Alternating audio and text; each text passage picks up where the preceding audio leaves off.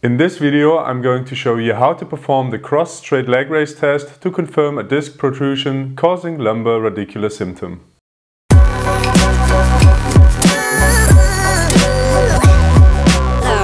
Hi and welcome back to Physiotutors.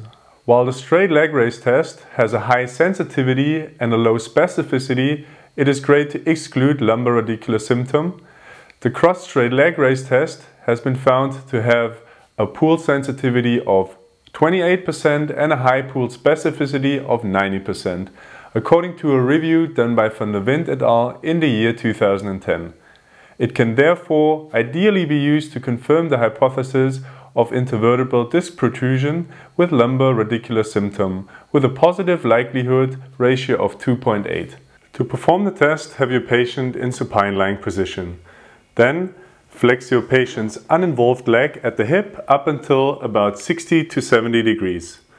This test is positive if your patient experiences shooting pain in the extended leg along the axonal contribution of the leg. Like with the normal SLR, flexing the uninvolved leg will pull the dura into caudal direction and stress the nerve roots of L4 to S2. This can cause indirect compression of the uninvolved side, especially in large axillary protrusions.